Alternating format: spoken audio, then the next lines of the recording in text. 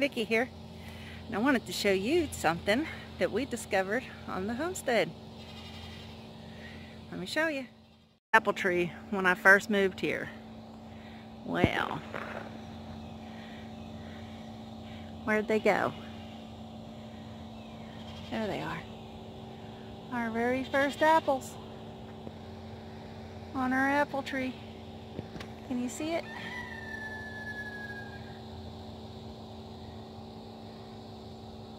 I don't know if you can see it. I can't see the screen because of the sun. There, right there. Can you see it? And there's two more right here. Can you see them? My pear tree that is just slapped full of them.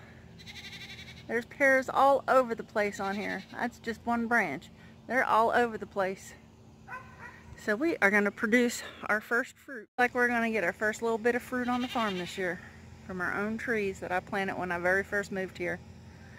I am so blessed and so thrilled.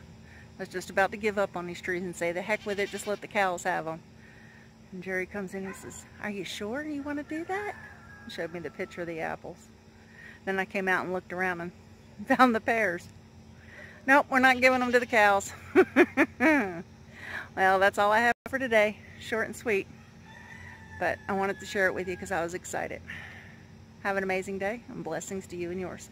Bye. We'll see you next time.